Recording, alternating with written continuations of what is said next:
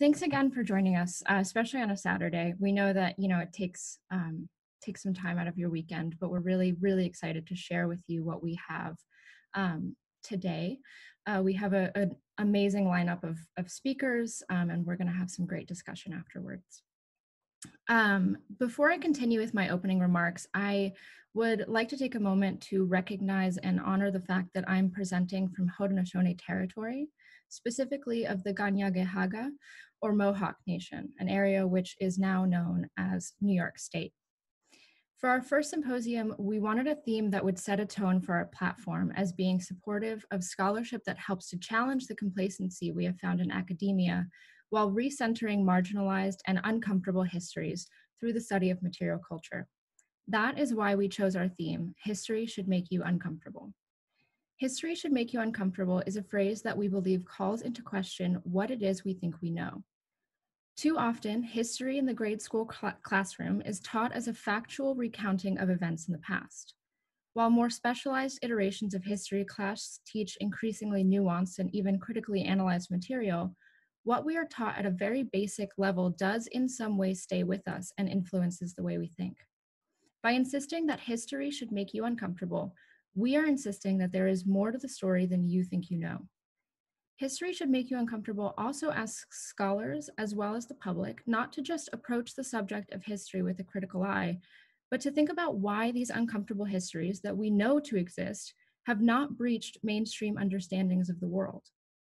It calls into question authority and visibility in the historical record and asks learners to question why it is we learn the things we do. By recentering these marginalized and uncomfortable histories, our capacity to learn grows exponentially, not just as individuals, but societally.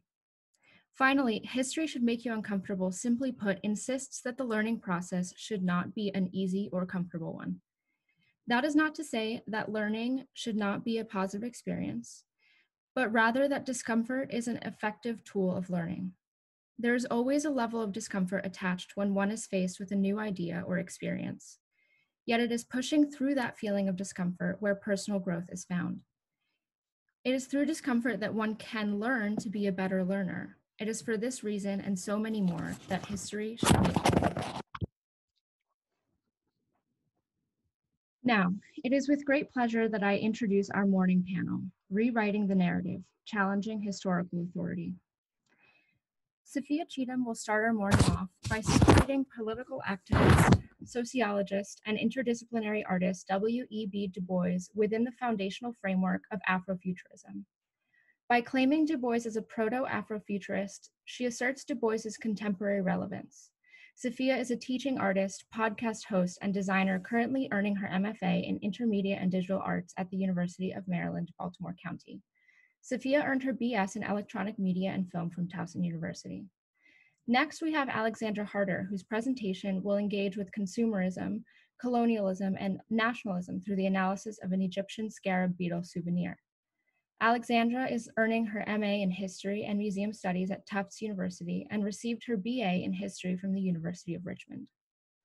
We will also hear from Rachel Trusty, who will re-examine the concept of queer failure in the context of queer abstract art through a critical analysis of Felix Gonzalez Torres's Untitled, Placebo Landscape for Roni, 1993.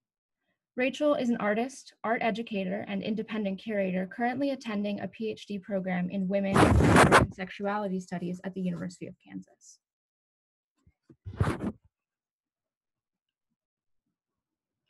Delfin Ogutogullari's presentation focuses on a painting by the Safavid artist Riza Iabasi called Reclining Nude, circa 1590.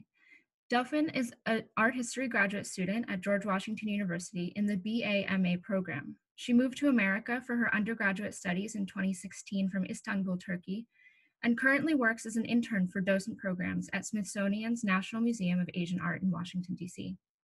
To end our morning panel, we have our keynote speaker, Alice Procter, who CMSMC's content chair, Hope Elizabeth Gillespie, will introduce.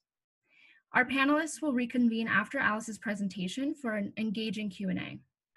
As attendees, please note that the chat function will be switched off for the duration of the webinar.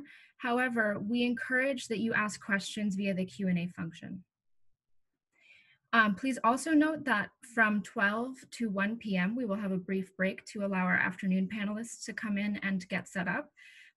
We will be using the same link, so if you wouldn't mind exiting the meeting at that time and then re-entering at 1 p.m. using the same link, that would be great.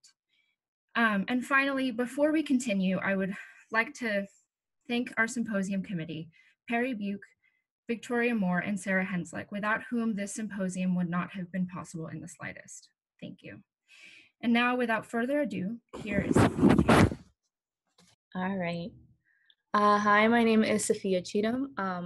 I'm a Baltimore-based conceptual and social practice teaching artist, digital storyteller, and Afrofuturist pursuing my MFA at the University of Maryland, Baltimore County.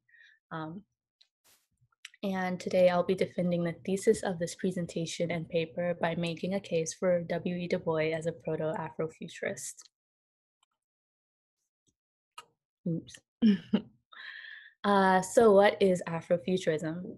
The term was coined in 1993 by cultural critic Mark Derry, who describes Afrofuturism as speculative fiction that treats African American themes and addresses African American concerns in the context of 20th century technoculture, and more generally, African American signification that appropriates images of technology in a prosthetically enhanced future. And we'll see examples of that in the next slide.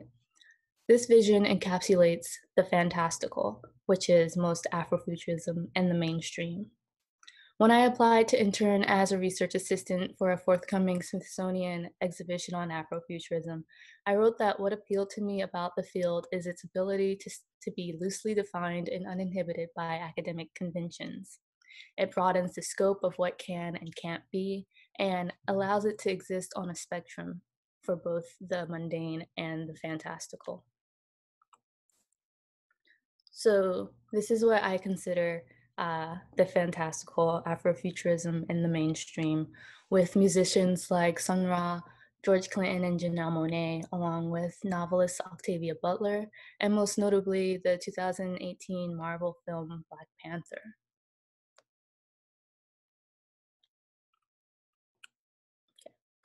And on the other end of the spectrum is the mundane. This was proposed by visual artist and writer Martine Sims. In 2013, she wrote the Mundane Afrofuturist Manifesto, which was originally published through Rhizome, then released as a feature-length film by the same name by K-Set. Her work is a critical analysis of mainstream or fantastical Afrofuturism, essentially calling it boring and trite. She urges Black artists and activists to reshape, redefine, and recreate the mainstream norms of Afrofuturism. Sims suggests a viewpoint that mutes the fantastical ventures into outer space and otherworldly high-tech phenomena. Instead, she retools Afrofuturism to encompass the more mundane advancements Black people are making here on Earth to further themselves in envisioning a more equitable space for Black livelihoods in the future. Martine focuses on the here and now, stating that the imaginative challenge that awaits any mundane Afrofuturist author who accepts that this is it, Earth is all we have, what will we do with it? Which brings me back to my thesis, the claim or fact that Du Bois encompasses both the mundane and the fantastical aspects of Afrofuturism in the praxis of his life's work. To the left, there is an image of his exhibit at the Paris Exposition in the year 1900 with works that I'll talk a little bit more about later. Du Bois was born just 5 years after the 1863 Emancipation Proclamation. Situated in the North, his birth state of Massachusetts provided him with the kind of intellectual freedoms that would later foster his political actions. The subtle beginning in the turn of history granted Du Bois the opportunity to achieve some of his major accomplishments, like becoming the first Black person to earn a PhD from Harvard University. Du Bois moved to the South first in 1885 to attend Fisk University, an HBCU in Tennessee, then again in 1897 to begin his teaching career at Atlanta University. Being in Atlanta provided him with the opportunity to study the sociology of Black uplift occurring in Georgia, a phenomenon that was enabled by intensely unified Southern families. Um, Du Bois's work predates the more recognized civil rights movement in American history, but lays much of its foundation with contemporaries such as Booker T. Washington and Marcus Garvey. One of the main differences between Du Bois and a peer like Washington is that Du Bois didn't settle or didn't accept the status quo. One of Du Bois's earliest political actions towards mundane Afrofuturism involves challenging Booker T. Washington's 1895 Atlanta Compromise.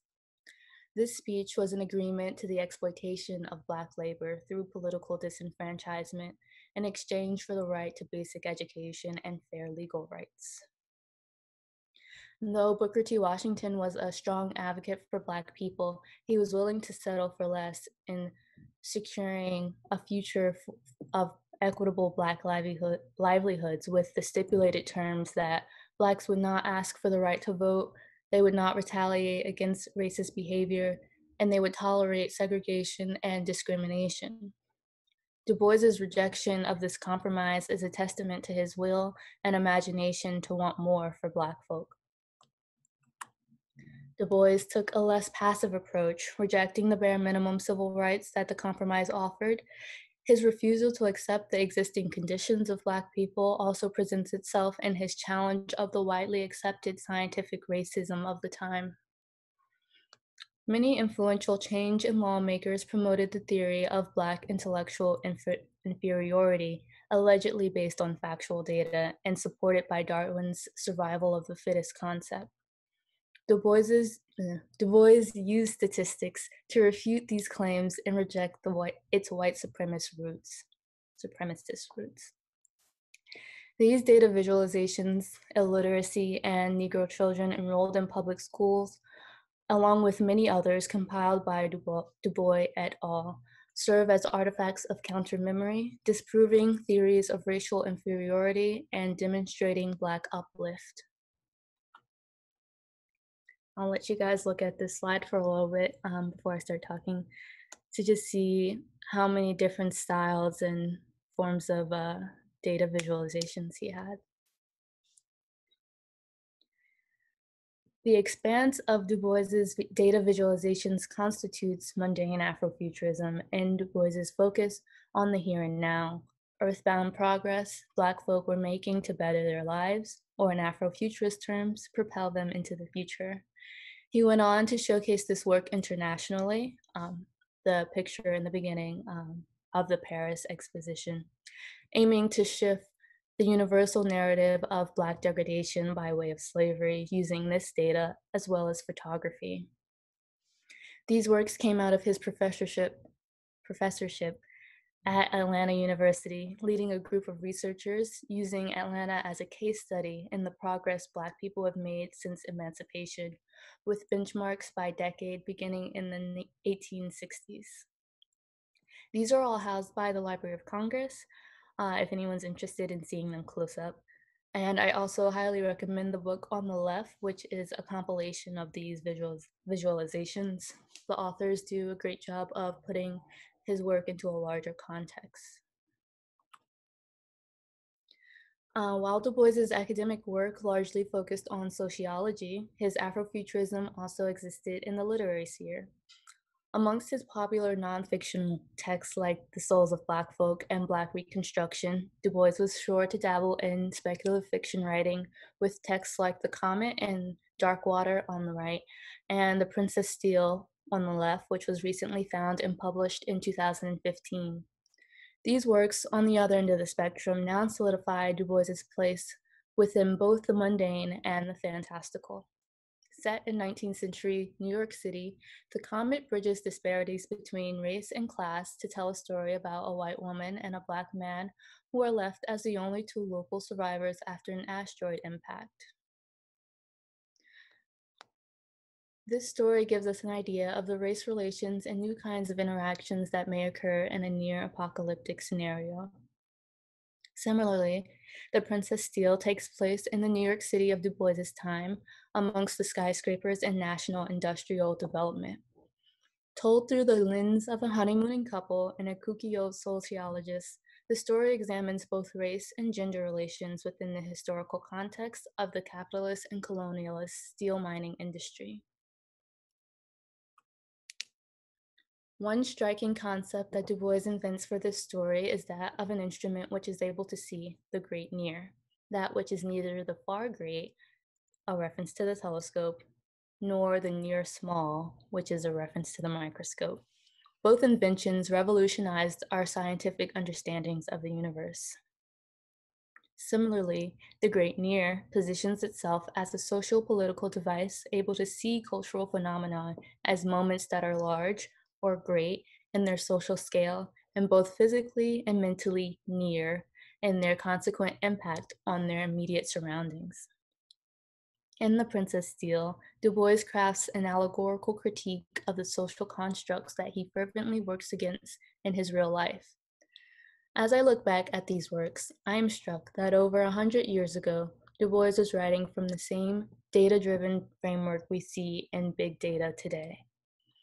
Du Bois purposefully uses these incredibly stimulating ways to portray large sums of data to keep his viewers engaged and therefore interested in the subject matter, and in his efforts to change the mindsets of the North American society at large. Just as popularly established science fiction writers like Octavia Butler and musicians like Sun Ra have been credited with influencing the concept of Afrofuturism, so too we must include Du Bois in our discourse.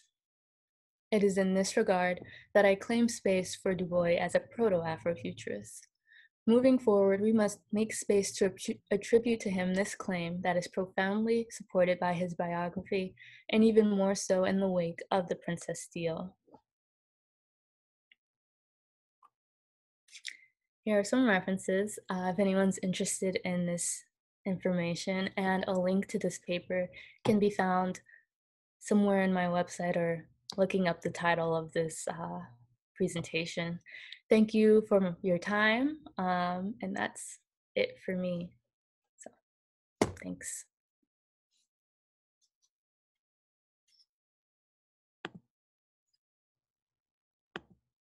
So good morning. Thank you all for having me. My name is Alexandra Harter, and I'll be looking at cultural consumption in an Egyptian alabaster scarab beetle. Okay, there we go. So for the ancient Egyptians, scarab beetles were symbols of immortality and protection. Amulets and similar trinkets meant to resemble the beetle were often placed within the wrappings of mummies as they were prepared for their entombment. And a lot of ancient jewelry features the beetle as well. My own scarab, which serves as the inspiration for this study, was of course not taken from an ancient Egyptian tomb. Rather, it was given to me as a gift by an alabaster shop owner for purchasing what I suspected was an overpriced candle lamp during my travels in Luxor. Nevertheless, my scarab beetle is full of ancient Egyptian symbols, from the shape itself as a scarab to the carvings on the base that resemble hieroglyphics. However, when one looks closely at the beetle, it becomes clear that while it may be attempting to resemble an ancient Egyptian artifact, its inherent identity as a souvenir shines through. From the rough and uneven edges of the beetle to the symbols attempting to pass as hieroglyphics on the base, my scarab does not quite measure up to the artifacts that were discovered in the tombs of ancient Egyptian royalty. And here it's pictured. The scarab is, however, evidence of a broader history.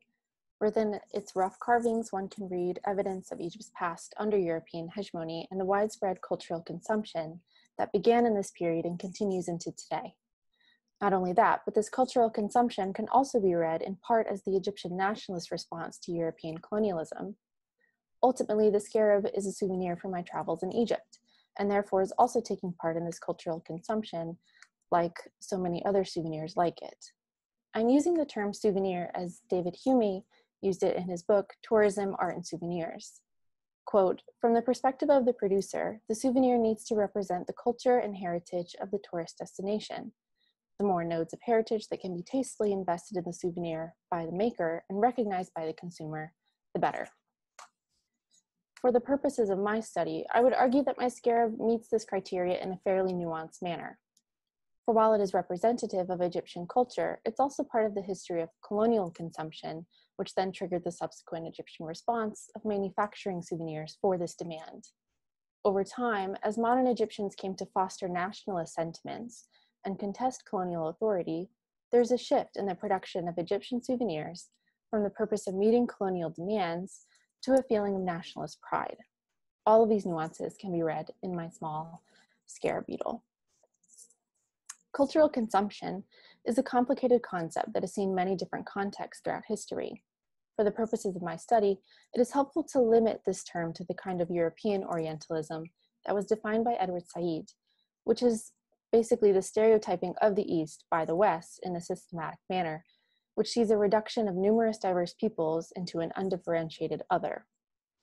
Egypt in particular has seen a specific kind of othering in a phenomenon that is known as Egyptomania amongst scholars.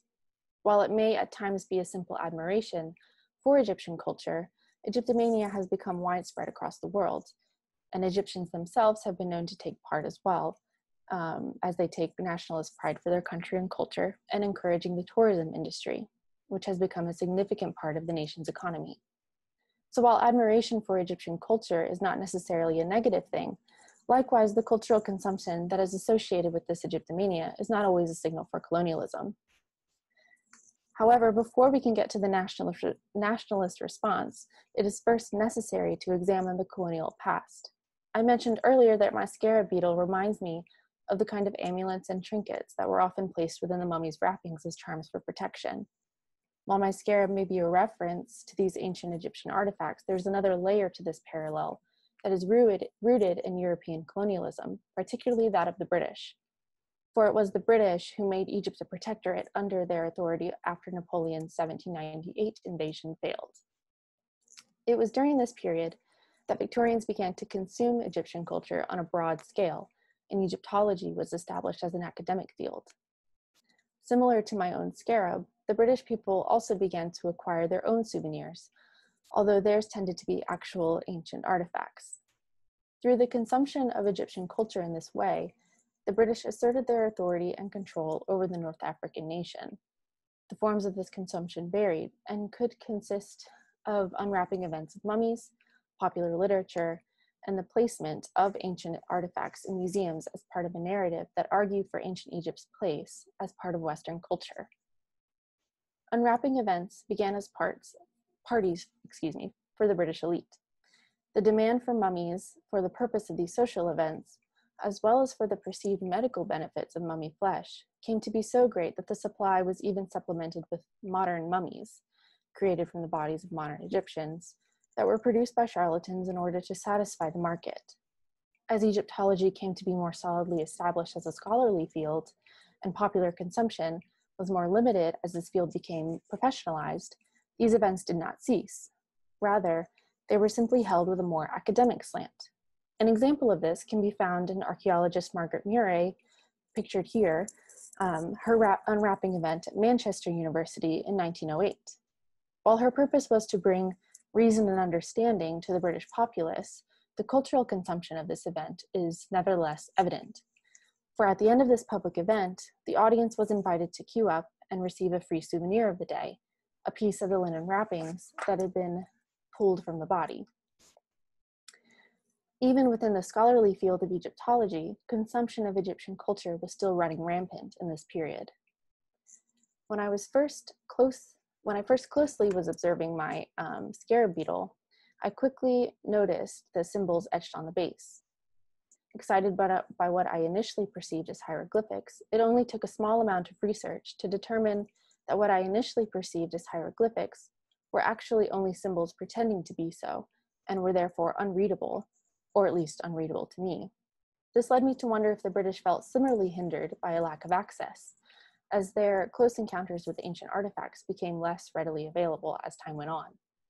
As Egyptology became more professionalized and more effective policing of Egypt's antiquities export laws was established, The populace had to instead turn to fiction literature to satisfy their desires for consuming Egyptian culture, thereby signifying the continued fascination of all things Egyptian by the British. This is also part of the historiography of this field, with some scholars arguing that the mummy's curse genre of literature was a direct consequence of the British occupation of Egypt in 1882, a genre that continued into the late 19th and early 20th centuries. The depiction of the mummy as a monstrous creature can be seen as an Orientalist reaction to a mysterious ancient culture of which little was known and was only just beginning to be studied. An example of this type of literature can be found in Sir Arthur Conan Doyle's short story, Lot Number 249, in which a monstrous and terrifying mummy, which is only ever known by the number assigned to it at the time of its auction, is controlled by an Englishman who purchased it. In the story, the mummy is only ever a tool to be used to complete the villain's murderous aims. Various other Egyptian artifacts are described and presented as objects of cultural consumption in the story and described in such a way that cannot be seen as more foreign and other. Therefore, it is ultimately British culture, and in a broader sense, the British nation, that is depicted as superior in the story. Not only is cultural consumption continuing through literature, but European notions of superiority are further encouraged in stories such as these. Finally, while my scarab beetle is not exactly a museum-quality object, the souvenirs that the wealthy British people brought back with them as objects of curiosity certainly were. Many of them eventually found their final resting place in a museum, some a bit worse for wear, and many having a patchwork provenance at best. Even the Cairo Museum has its origins in this period's colonialism, with the intended audience exclusive to Europeans and only serving to further ideas of European control in the nation. It became a place where Western powers could include ancient Egyptian culture as part of the foundation of Western civilization, as the ancient Greeks and Romans were already considered. This universalist narrative helped to further European control and consumption of Egyptian culture, along with the idea that the artifacts needed to be rescued from the very people to whom they form a part of their cultural heritage. Egyptians did not wholly accept this, however. This can be seen within an account from a contemporary newspaper article in which is described the discovery of Coptic artifacts. Local Egyptians protested, arguing that they had a hereditary right to the artifacts, as the descendants of those who had placed them there. The idea of the artifacts' need to be rescued is seen when the article reports that the Egyptians attempted to take them by force with, quote, violent hands, and the danger to them is only heightened when what is described as a group of Muslim Egyptians also tried to lay their hands on the treasures. While the article admits that the Coptic Egyptians did have a right to them, they are deemed unfit to care for the artifacts. Instead, the artifacts were put safely under European control, presenting a continuation of the consumption of Egyptian material culture. Nevertheless, here we can see evidence of the Egyptian response to this cultural consumption, which will be the concern of the last half of this study. I see evidence of this within my scarab as well. The shop where I acquired the beetle was filled with rows upon rows of pyramids, sphinxes, camels, and other similarly kitschy items. I remember being more interested in the scarab at the time than I was in the lamp I had just purchased, especially when I discovered the symbols carved into the base, which prompted me to wonder, how did these types of shops that cater to tourists become so established, and why were modern Egyptians seemingly so eager for their culture to be consumed in this way? The history of this modern cultural consumption begins with Muhammad Ali, who's pictured here, the Ottoman Pasha and Viceroy of Egypt from 1805 to 1848, who allowed Europeans to appropriate antiquities for what he saw as financial and political benefits. The Pasha, who wanted to westernize Egypt and foster political relations with European powers after Napoleon's invasion, as well as likely recognizing the pressure that was being put on Egypt from European powers, was known to gift ancient artifacts to visiting European dignitaries as a means by which to achieve these aims and encourage good relations between nations. It is also worth noting the cultural context that allowed for the piecemeal sale of Egyptian antiquities. Ever since Egypt came to be under Ottoman rule, it was a majority Muslim nation, and this certainly shaped the manner in which Egyptians came to think about their own past and their own material culture. Elliot Kola, in his book titled Conflicted Antiquities, details the Islamic response to ancient Egyptian artifacts. According to the Islamic viewpoint, the pharaoh was a villain who did not obey God, and ancient ruins of this pagan civilization is therefore taken as evidence of God's authority over creation. However, as the field of Egyptology became more established, modern Egyptians began to rediscover their own history, which then resulted in contesting European authority and encouraging patriotic sensibilities. This nationalist response was also a legitimizing argument for Egyptian rulers, although it was not always utilized directly by the rulers themselves. For example, the Egyptian scholar Tatawi, who's pictured here, argued that Muhammad Ali was the heir of the pharaohs. While Egyptology has its origins in European colonialism, it was now being used for Egyptian nationalism. Ancient Egyptian material culture served as the battleground for this colonialist and nationalist struggle. Artifacts came to be seen as evidence of the differences between Europeans and Egyptians. And for many modern Egyptians, these artifacts served as the material facts which attested to their own history and identity. This still continues into today with the extensive tourism industry within the nation.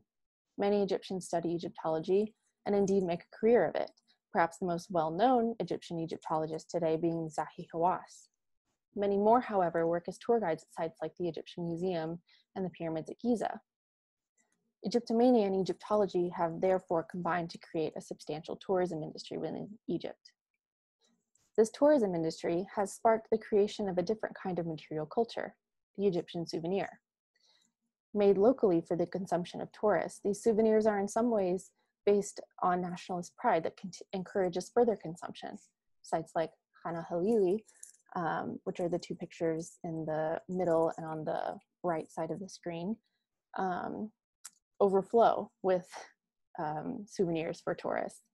Small stalls selling souvenirs can be seen at almost every tourist site, from the pyramids at Giza to the Valley of the Kings. It was at this kind of shop aimed at tourists that I acquired my scarab beetle. While these shop owners are certainly attempting to profit off of the demand of tourists for souvenirs, there's a simultaneous feeling of nationalist pride and a feeling of being proud of history, whether it be the history of the pharaohs or one's own family history. For example, the alabaster shop owner, whose name I remember was Ahmed, from whom I purchased my lamp and scarab, told us about his family shop. His father managed it before him and his grandfather before him. It's an established family business that has depended on and made a profit from the tourism industry. And he was clearly proud of his family business while also showing a nationalist pride for his country, similar to that of the tour guides who also encourage this cultural consumption. Therefore, it has been shown that Egypt has a long history of cultural consumption, both from a colonialist and a nationalist perspective. And I see all this reflected in my scarab, which now sits quietly on my desk, unassuming and seemingly uncomplicated.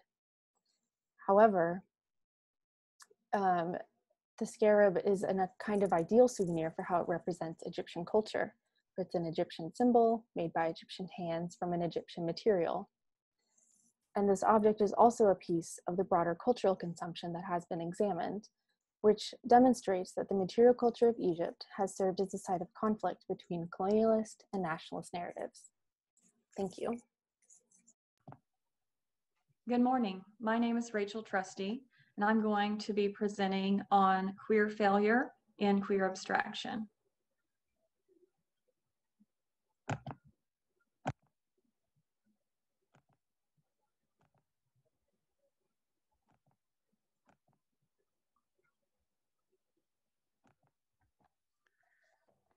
My doctoral research centers on identifying the claims and limits of the artistic genre of queer abstraction. Queer abstraction is a new, broad genre that includes a range of art objects by LGBT artists who use their work to express their personal experiences and desires. In this presentation, I will outline some of the claims around queer abstraction. I will detail the data collection that I did on Untitled Placebo Landscape for Ronnie, and I will discuss how my findings tie to the concept of queer failure, specifically the action of refusal. Before I continue, I want to address my use of the term queer in this presentation. I will be using queer to reference LGBT artists who have participated in exhibitions around queer abstraction, I will also use it as an action verb, queering, to describe the action of subverting or confronting heteronormative power structures. This use aligns with that of scholars Jay Halberstam and Jose Esteban Munoz, whom I will discuss. While some artists like Harmony Hammond and Felix Gonzalez Torres have been utilizing abstraction for many years to discuss themes of identity, queer abstraction as a specific genre has emerged in the past 5 to 10 years. Several solo and group exhibitions have been mounted around this concept, including Queer Abstraction at the Des Moines Art Center in 2019, Gay Gorilla, an online art exhibition at the Arcade Project, which was an online exhibition, and a show with Sheila Pepe and Carrie Moyer at the Portland Museum of Art. Both those last 2 shows were this year. As you can see by these slides, there have been many more. Along with these exhibitions, art historian David Getze published Abstract Bodies, 60 Sculpture in the Expanded Field in 2015. In this book, Getze re-examines the work of 4 abstract artists from the 60s, Dan Flavin, Nancy Grossman, John Chamberlain, and David Smith, through the lens of queer theory and trans theory for the purposes of identifying how rhetorics around these pieces personified and gendered them despite their abstraction. So, what does abstraction add to the field of queer art that representational work cannot? Artists and scholars laud abstraction as a specific strategy to avert or avoid categorization and hint or enact queer futurity. Queer artist Glenda Medina argued, quote, "I think abstraction is a perfect way to explain my existence because it allows me to live in the space between a subject and an object. It allows me to explore that gray area that I don't want to define, but I just want to observe and kind of live in," unquote. David Getze said similarly stated, "Abstraction has been embraced for its oppositional, utopian, and critical possibilities, for it is an abstraction the dynamic potential of queer stances can be manifested without recourse of the representation of bodies." Artists like Hammond and Gonzalez Torres also saw abstraction as a way to express desire and relationship outside of censorship. While abstraction has seemingly limitless potential in presenting queerness in many ways, the subject matter is still abstract and therefore difficult to understand. My research examines abstraction as a mode to communicate queerness. Is it full of, quote, transgressive potential, unquote, as Hammond argued, or does it make the queer self and queer desires illegible, which adds to further issues of erasure? I wanted to research whether or not museum visitors perceived queer content in queer abstraction. In order to do so, I conducted research in 2019 at Crystal Bridges Museum of Art in Bentonville, Arkansas, on the Gonzalez Torres piece entitled Placebo Landscape for Ronnie. While Gonzalez Torres worked mainly in the 90s, his work has been included in contemporary exhibitions around queer abstraction. Entitled Placebo Landscape for Ronnie is a candy spill installation. In these installations, hundreds of candies are placed on the floor of the gallery by the curatorial staff. The color of the candy wrapper and often the weight of the spill is dictated by the artist. Viewers are invited to take a piece of candy. Over the course of the show, the candy pieces and therefore the work disappears. It is up to the museum to replenish the candies at specific times. To Gonzalez Torres, the candy spills related to his relationship with his partner, Ross Laycock. Laycock had been diagnosed with AIDS, and Gonzalez Torres used his work to process this upcoming loss. The art body stands as a metaphor for Laycock's body and the wasting symptoms of AIDS. The art body slowly disappears like the physical body does. Entitled Placebo Landscape for Ronnie, this specific candy spill was made as a token of appreciation to both Laycock and Gonzalez Torres' mutual friend, Ronnie Horn. The gold in this piece echoes her sculpture Goldfield, which is made of a thin sheet of gold foil.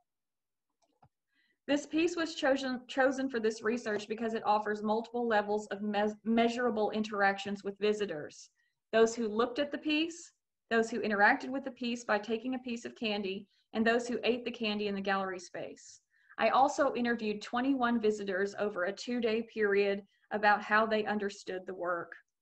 This presentation is meant to discuss the implications of these findings in interpreting queer abstraction as a genre, so I will only briefly discuss the results of the interview. This data collection was approved by KU's IRB and the Crystal Bridges Museum. The visitors that I chose to interview had been observed looking at the piece previously. The interviews were in 2 parts. In the first portion of the interview, I asked visitors what their first impressions of the work were and what they thought it meant. In the second portion, I read them some information about the work, similar to the overview I gave here, and then asked them what they thought, again, about the meaning of the work. As you can see by these findings, the first interview of the piece, the responses alluded to either trash or consumption or a celebration or a party. No visitors identified in this first impression portion the relational qualities of the work or any queer content in the work. The responses in the second part of the interview can be organized into 4 themes: relationships, communion, disease, and museum protocols. 7 viewers related the work to relationships or sharing of the self. 7 people commented how the piece disrupted normal museum protocol by allowing viewers to interact with an artwork. Some of these comments demonstrated a hesitancy in interaction, while others noted that it was an exciting action to take a piece of candy. 2 saw the eating of the candy as a type of eating of the body in Catholicism or communion, and 2 participants brought back up my conversation around AIDS, discussing either the wasting properties of the piece or the implications of eating it. So, none of the viewers interpreted the queer or relational content in their first impressions. After I gave them more information about the piece, they associated it with other familiar concepts like relationships or communion. Viewers did point out the subversive stance of the piece within the museum. An argument can be made here that this artwork queers or challenges museum protocol by allowing patrons to touch and taste artwork. But is that enough? Or does abstraction here fail at conveying ideas around queer identity or desire?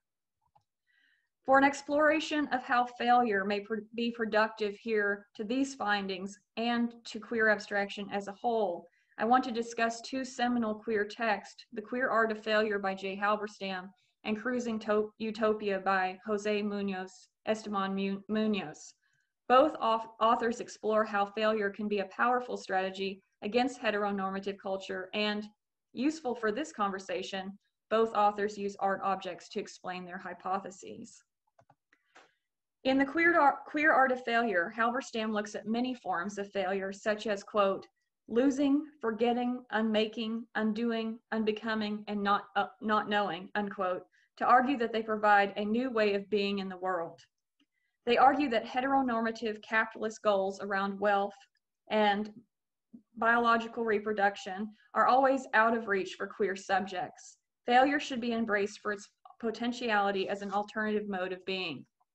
For this presentation, I want to look specifically at Halberstam's concept of the politics of refusal that they discuss in conjunction with shadow feminisms.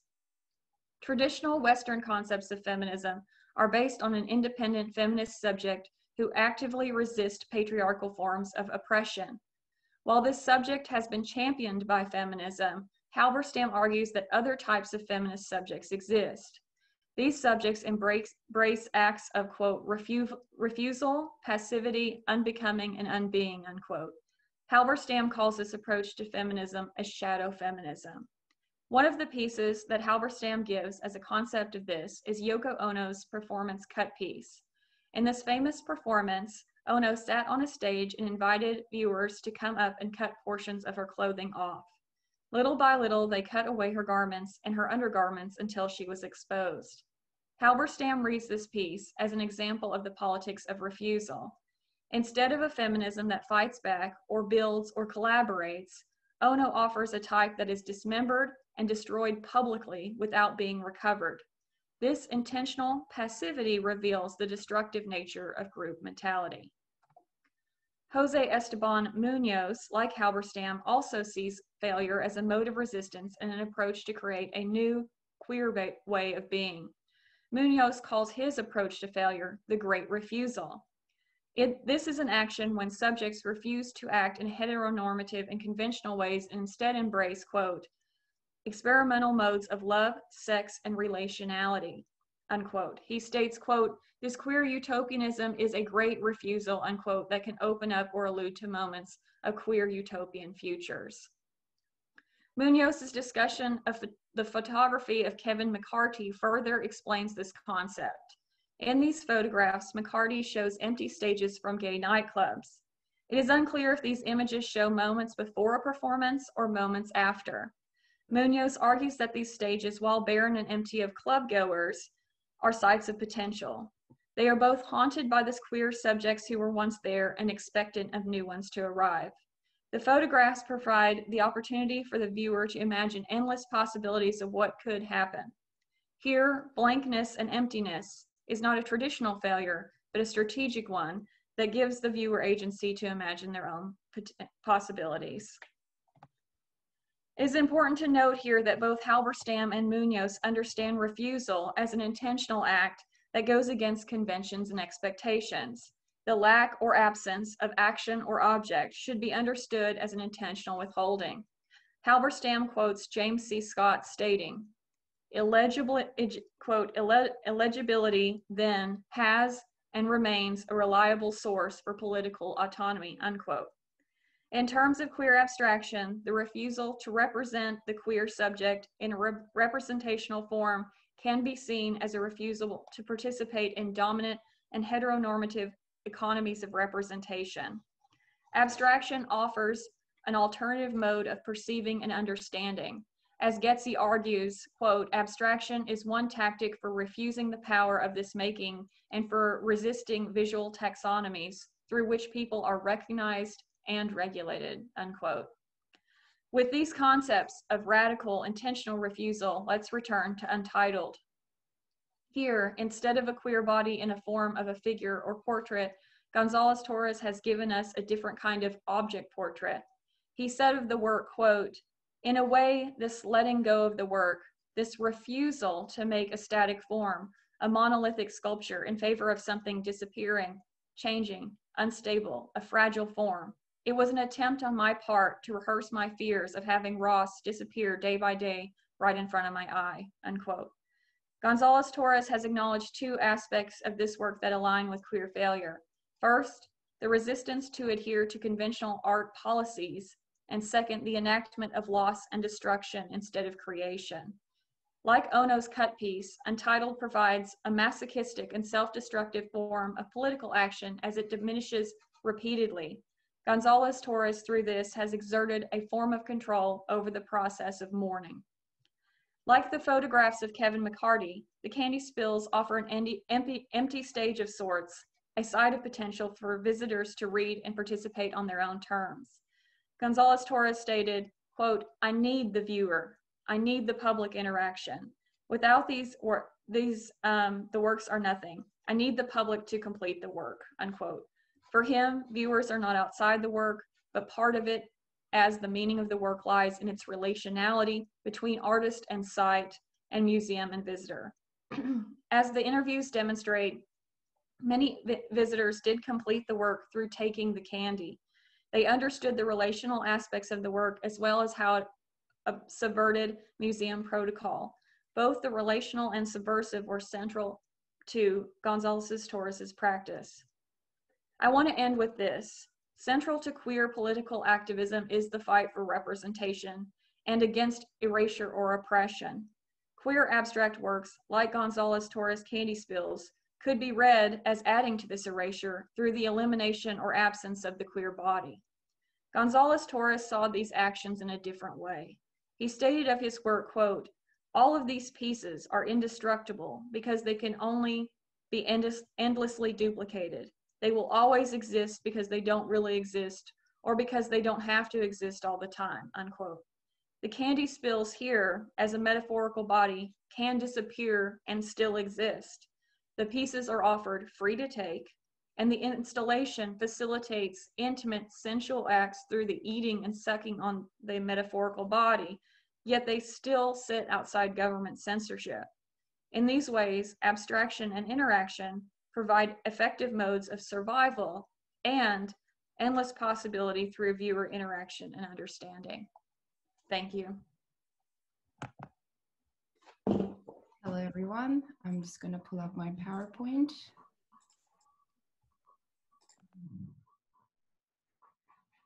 Okay. Hello, everyone. My name is Delfin Ogutogullari, and I'm an MA candidate at George Washington University in the Art History program. And today, I'll be looking at Riza Abbasi's nudes in the absence of body hair and its implications as the ideal Persian woman.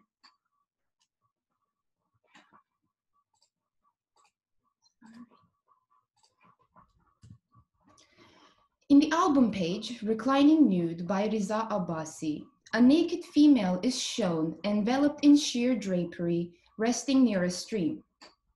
Riza used silver to illuminate the movement of water, which appears dark and ashy due to oxidization. Riza gives her body a sense of airiness, highlighted by the unraveling ends of her transparent shawl. Her torso rests on the ground on top of her clothing, while her blue shoes are placed right next to her feet, the blue inner lining complementing the blue hues of nature. Due to the format of single-page compositions, the illustrated scene of reclining nude at 9 by 16 centimeter is separate from that of the illumination and the calligraphy that dominates the page. This small scale invites the viewer to look closely at the subject's nudity. The reclining nude is in precisely Persian moon face type, with her almond-shaped eyes, heart-shaped mouth, arched eyebrows, and curled locks of hair in front of her ears. Her lips are pursed together, hinting at a smile spawned from a daydream, perhaps of a lover. The woman's eyes are closed, unaware of the gazes on her naked body. Her formulaic moon face creates an unawareness and anonymity about her identity, and the bare nudity adds tension and uncomfortability. Scholars such as Sheila Canby and Amy Landau argue that Riza could have been studying an European engraving for the reclining nude image. However, the direct idealization of her moon face, her overtly sensualized body, the letter in her hand, and the garden setting along with the absence of body hair shows that Riza Abbasi was looking at the depictions of ideal Persian beauty such as the beloved. In this paper, I will further examine the notion of the European image that was imposed on Riza Abbasi's nude.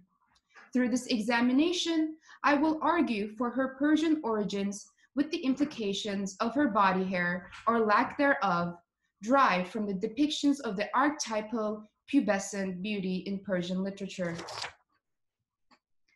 Sheila Canby argues that due to the rarity and acceptability of nude themes in late 16th century Iranian paintings, a European prototype of the Italian Renaissance printmaker Marcantonio Raimondi's Cleopatra engraving could have been used for the reclining nude image. During the late 16th century, following the global expansion of trade, European missionaries and tradesmen became recurring figures in Safavid ports, encouraging the exchange of material culture. Soon, their presence was linked to the representation of sexual mores, creating debates around women's decorum, same-sex practices, and prostitution.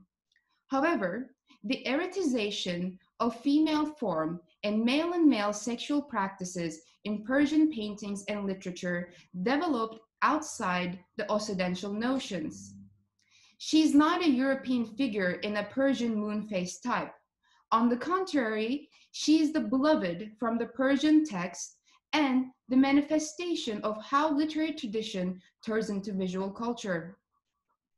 Due to this growing contact between Europe and Iran, instead of analyzing reclining nude's courtly love as the beloved, scholars have focused on the blunt erotization of her body, which led to her assigned identity as the Farangi.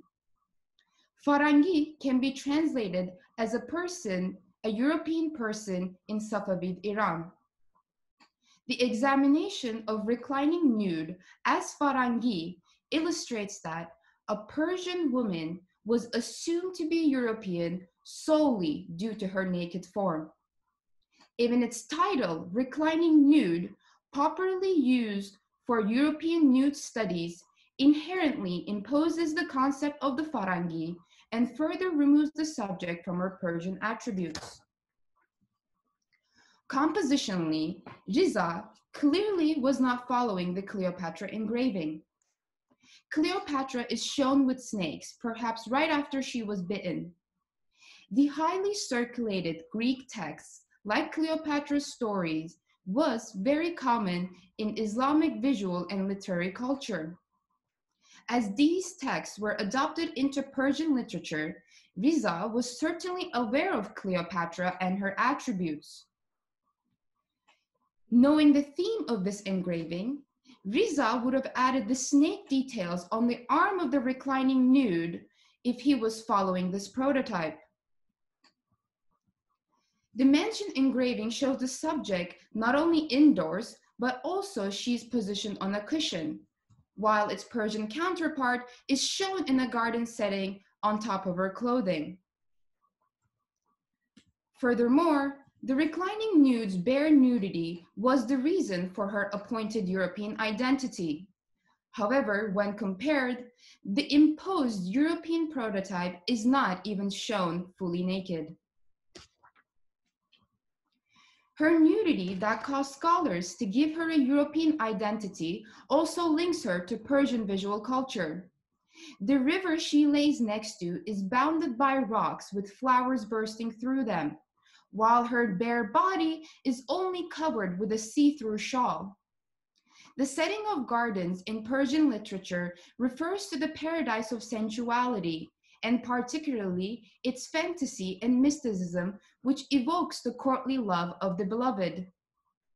The juxtaposition of the fruitful garden setting against the blank nakedness of the subject is further emphasized by the portrayal of the subject alone in the composition.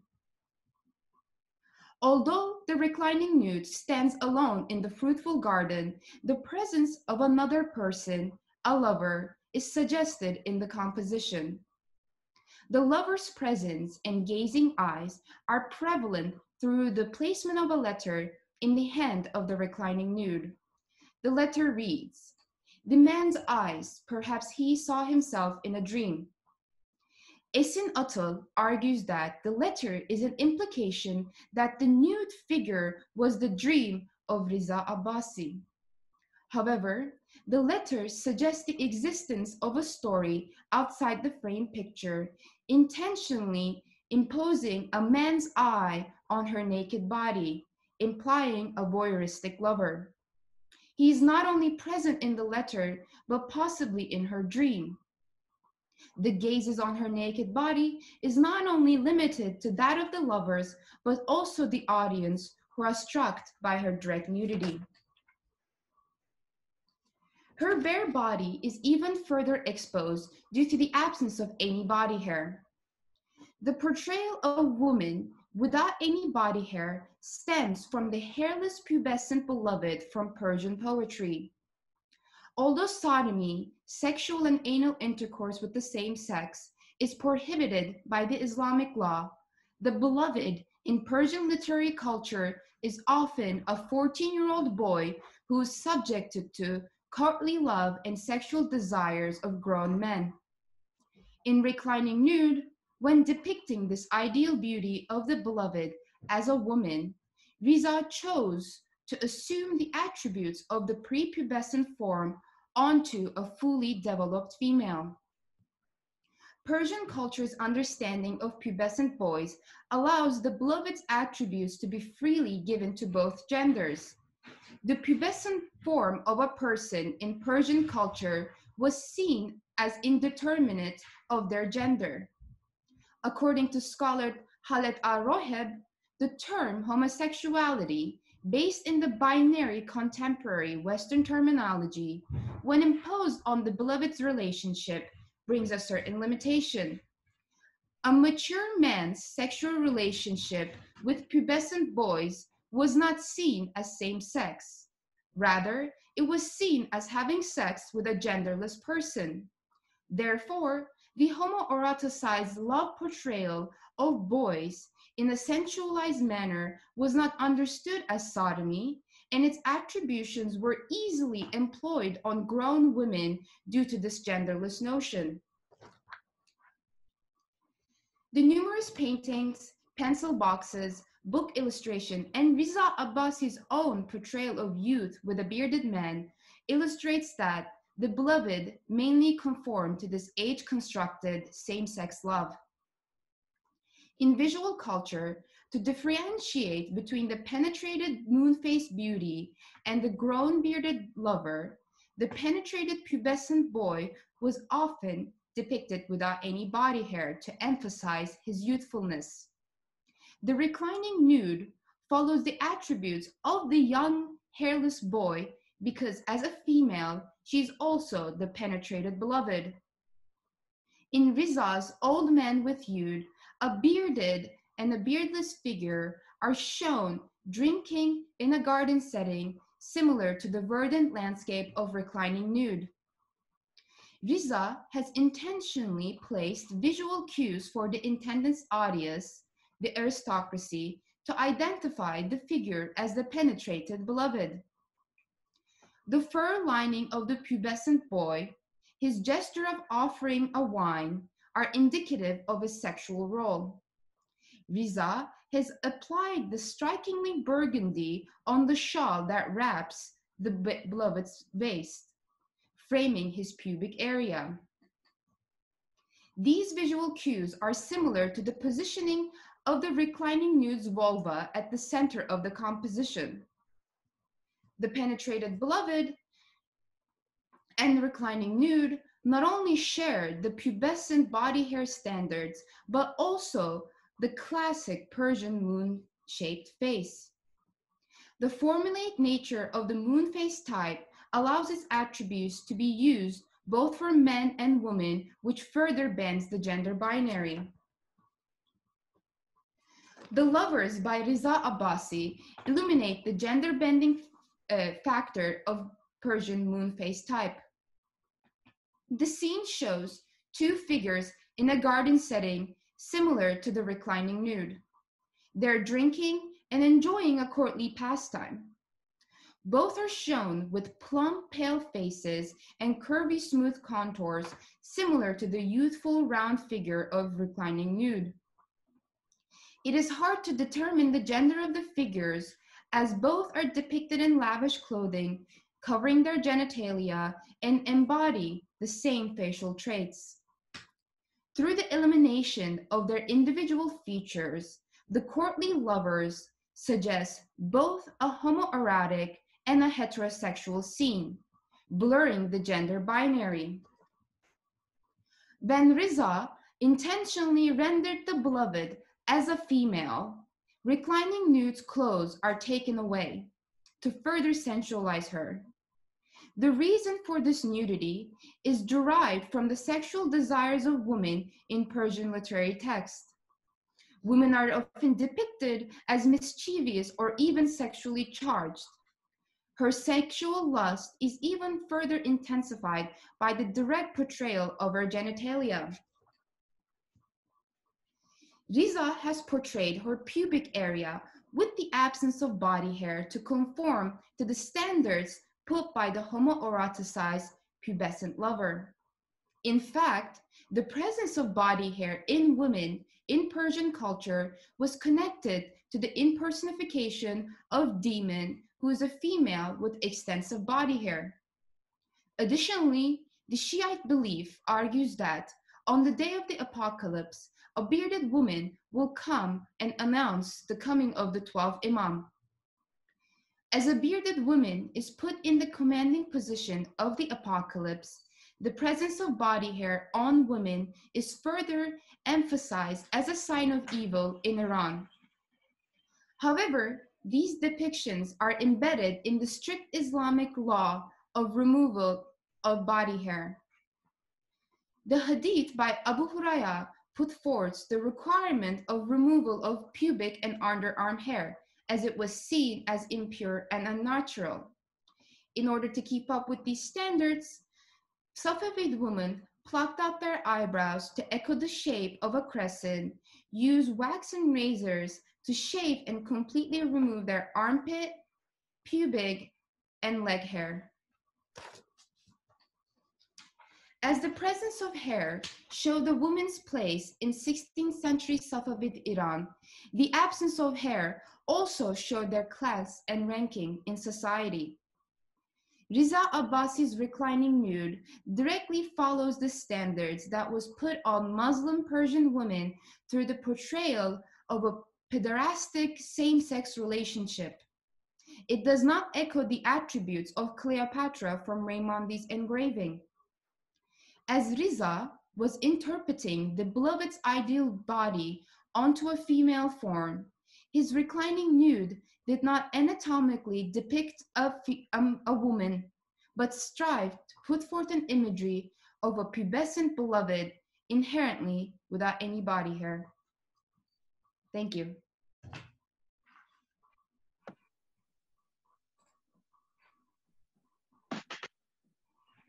All right, thank you so much. Hello, everyone. My name is Hope Elizabeth Gillespie, and I am CMSMC's Content Chair. Thank you so much for joining us. It is my great pleasure to introduce today's keynote speaker and fellow UCL alum, Alice Procter. Alice is the creator of Uncomfortable Art Tours, which takes museum goers on an honest look behind the art at 6 different museums in London. She's the author of The Whole Picture, the colonial story of the art in our museums, and currently hosts the podcast, Historical Friction, which discusses pop culture, the past, and how the two interact in the best and worst ways. Letting us all know what is discomfort, here is CMSMC's favorite person to follow on Twitter, Alice Procter.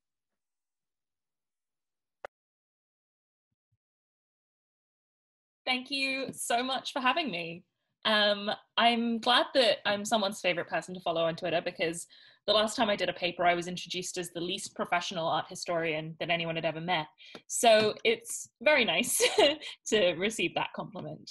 I'm just gonna get my slides up now, and hopefully that should all be working. So I have called my talk today, What is Discomfort? Because I wanted to talk about this idea of being comfortable and uncomfortable within historical spaces and museum institutions in particular. I am an art historian by training. I've also got a master's in material culture and museum anthropology, and my work is primarily focused on the ways that we tell stories and commemorate history in a colonial context. Of the images that I wanted to show you today, one of them includes a representation of human remains, and the discussion and conversation that we will be having involves the idea of displaying human remains in museum spaces and keeping them in museums. We're also going to be talking about some very, very heavy themes, including the lynching of African-American people in the 20th century, and in some cases also discussing histories of sexual assault and violence and the way that these are commemorated in museums. These are not easy subjects. I deal very specifically in my work with the ways that we experience trauma and traumatic histories through museums. And so it's important to me that everyone is coming into this aware of what we're going to discuss and with some understanding of how these stories are told. So the first image I want to show you is something that I work with quite frequently. This is a Haida sculpture. It comes from the Haida Gwaii in what's now British Columbia, the west coast of what's now Canada. And it represents a man who is coded by his dress as European and a woman who is coded by her hair, her clothing, and the likely date of this sculpture as an Indigenous woman. He's holding her at gunpoint, and this is unmistakably a scene of sexual violence. I work with this object on my guided tours at the British Museum. It's one of the pieces that I discuss with members of my group, particularly to try and understand the ways that we can commemorate acts of violence within museum spaces. When I talk about this on tours, I put it in the context of the number of missing and murdered Indigenous women that are still much, much more likely to be either kidnapped, subjects of sexual assault, or murdered or to disappear than their white counterparts in modern Canada. And this is a really contemporary issue as well. The roots of that sexual violence is in the history of the treatment of Indigenous women, particularly by white men who came as part of the fur trade or through shipping routes up and down the coast. So there's a very real chance that this object was created as a souvenir for a European man to take home with him. However, it's also possible that it was made by an Indigenous Haida person as a kind of private monument. And it's the kind of discord and possible discomfort between the souvenir function and the commemorative function that I really try and understand when we talk about this object on my tours. It's a piece that represents grief and violence in one, and it also represents the way that that legacy is carried in the body and carried culturally through to the present day.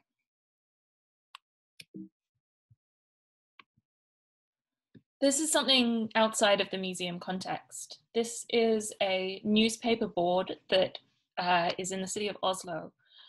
It was common for some of the newspapers to put up daily editions in these glass cases so that people could read them and see the main headlines without actually buying a paper. And this is the one from the 22nd of July, 2011, which was the day of the Oslo terrorist attack and the killing of a number of teenagers on an island a little outside the city as well. The glass was shattered by the explosion, but it didn't collapse. And the newspaper display has been kept as a monument. It was described by the Norwegian government as ruins for the future, and they've recently relocated it to its original site, having moved it to a different park to display for a while. This is an object to me that speaks of the kind of vernacular memory that we can also hold. This has been turned into a monument. The original plan was to also construct a monument that cut a scar through the landscape near the island where the bulk of the murders occurred, but that was recently cancelled on the basis that it might be potentially re-traumatizing to the local people in that area. Consequently, we find these small snippets of memory work and fragments rather than an attempt to create a large-scale national commemoration. We see this very mundane form of memory sneaking through. That original monument proposal that cut into the landscape was called Memory Wound, and it was proposed by the artist Jonas Dahlberg. I want you to keep that idea of a wound in mind because it's something I'll come back to later on. I've seen this newspaper display board, and it was one of the most moving monuments or memorials that I've ever seen, purely because of the kind of quietness of it. It's not presented in a big, showy or public way. It's not in a museum. It has this very small intimacy to it. As you can see, it's essentially like being in a bus shelter. Keep in mind this idea of quiet commemoration and the levels on which we remember historical trauma.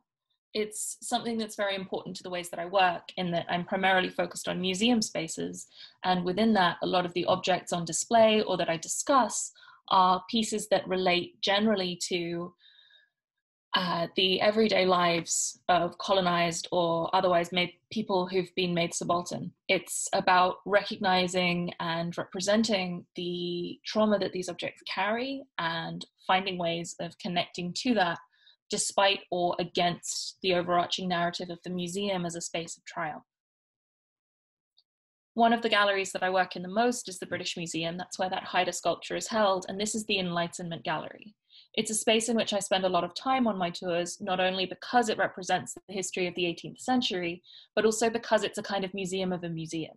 This gallery was never actually used to display objects in the original function of the museum. It was the King's Library. And it's only been on display as a museum space like this one since 2003, when the museum was renovated and this gallery became the Enlightenment Room.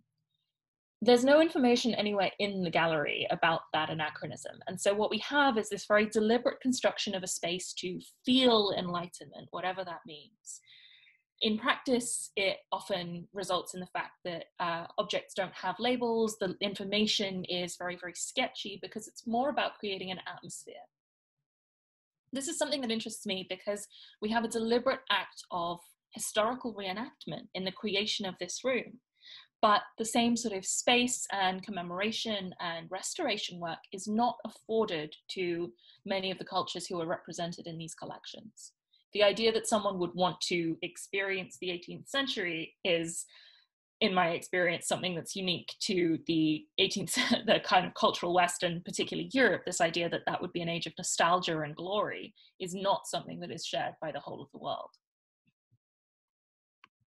Among the objects on display in the Enlightenment Gallery, a number of them come from Captain Cook's voyages to the South Pacific and his so-called discovery of what's now Australia and New Zealand. The whalebone ornaments that this man is wearing in this image are among some of the objects that are on display, the neck piece and the hair comb, and a copy of this engraving is included in one of the cabinets. This is a Maori man who has tamoko, the facial tattoo, which is the mark of a senior initiated man with significant social status within his iwi or community. Tamoko is an ancient and extremely important tradition to Maori culture, and the preservation of these tattoos after death was part of a practice called mokomokai, which was the creation of preserved heads. Mokomokai were used as part of funerary rites. This is a tradition that's associated with mourning and commemoration, and they would also sometimes be taken as trophies of war. With the arrival of Captain Cook, we also see the beginning of the European trade in mokomokai, when Joseph Banks, who was traveling with Cook, attempted to purchase one of the mokomokai, and in the end obtains it by swapping, I believe, 2 pigs and a gun for one of these heads.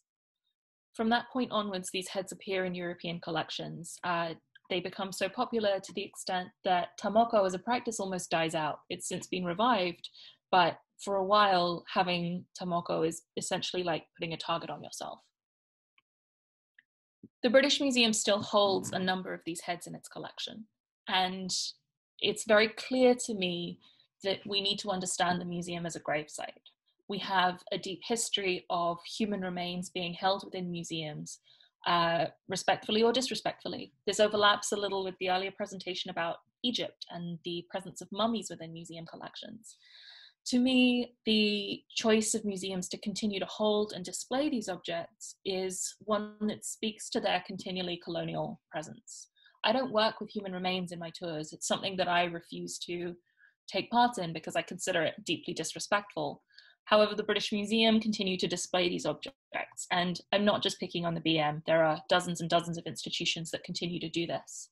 However, the British Museum did recently conduct a survey and some research into the display of remains within its collection, and concluded that the surveys show most visitors are comfortable with and expect to see human remains as an element of museum displays.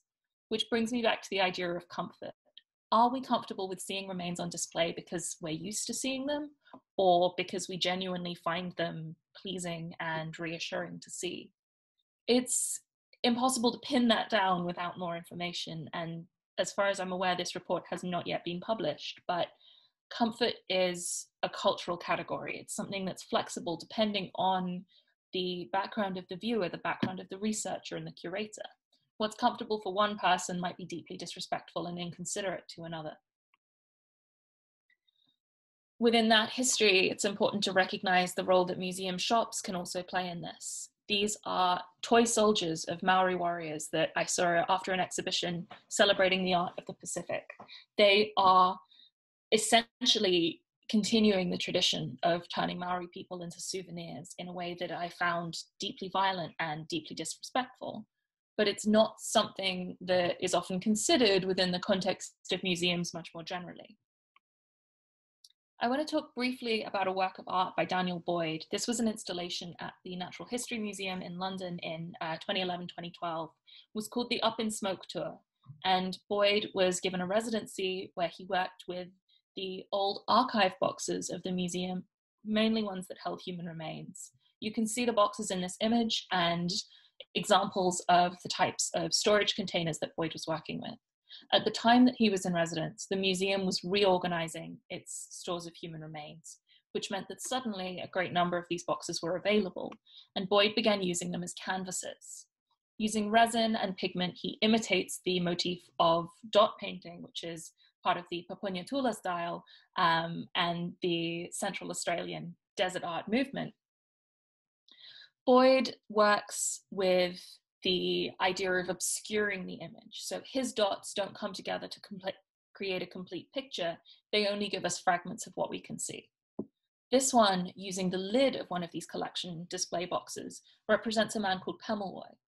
Pemelwoy was a significant figure in Indigenous resistance against the European arrivals in what's now New South Wales in southeastern Australia, and was a significant figure because he gained a reputation for being unkillable. He survived bullet wounds and capture attempts and was eventually killed, possibly by a gardener, who removed his head, gave it to the surgeon of the colony, who shipped it to Joseph Banks again with his collection of heads. Boyd is an Indigenous man. His family are from what's now Queensland, and during his time at the Natural History Museum, he discovered that the skull of one of his ancestors was also held in their collection. So he began a campaign to attempt to return this skull, which he succeeded in, but there are still a number of human remains held in these collections. Pemelwoy and his place within Banks's collection is important because once his head arrives in London, it comes into the collection of Joseph Banks and then disappears. We don't know where it goes. We don't know if it survives. It may still be out there today. This is the portrait of Joseph Banks that he commissioned from Benjamin West, showing him in his Maori cloak and with other decorative objects that he collected during his travels.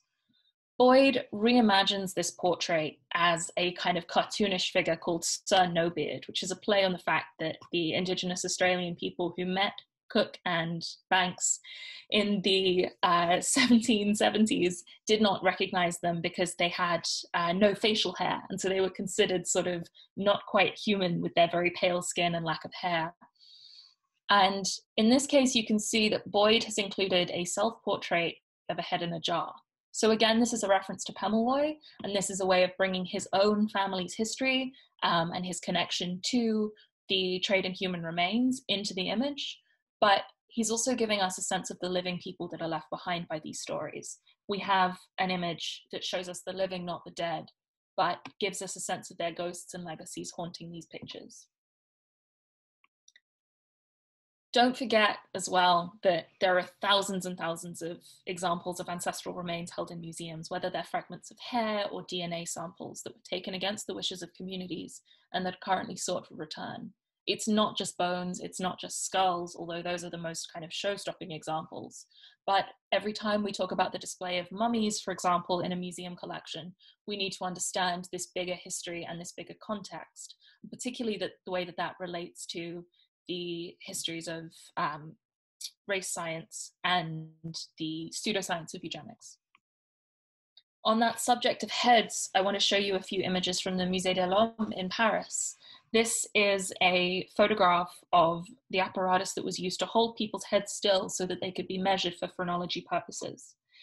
It's a piece of technology that was used by Pierre-Marie Dumotier, who is the man whose bust you can see behind it. To me, this is very clearly an instrument of violence and of torment. But within the display at the Musée de l'Homme, it's presented alongside some of the human casts that were made by Dumotier and others. It's also displayed alongside art objects. So these are the busts as they're currently on show. A number of them are plaster casts that have been painted, but down the bottom and on the right-hand side of the image, you might be able to see that some of them are bronze.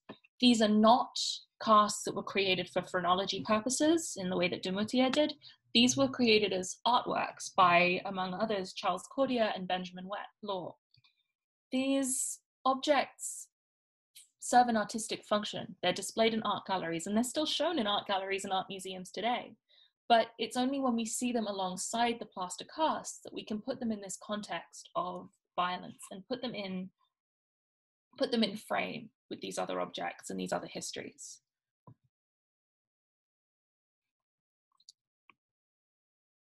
I just want to show you the way that some of these heads are displayed.